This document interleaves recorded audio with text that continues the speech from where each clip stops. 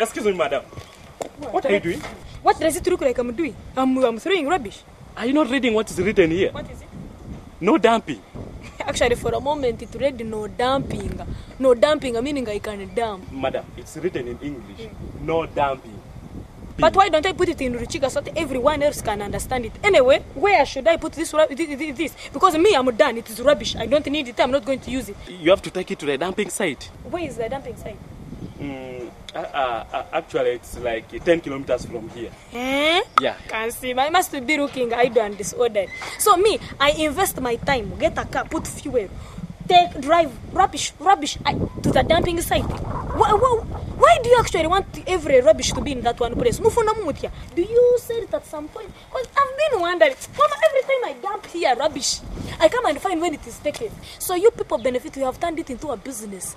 So I want my rubbish. I've been putting rubbish here, wondering who takes it. Where is my rubbish?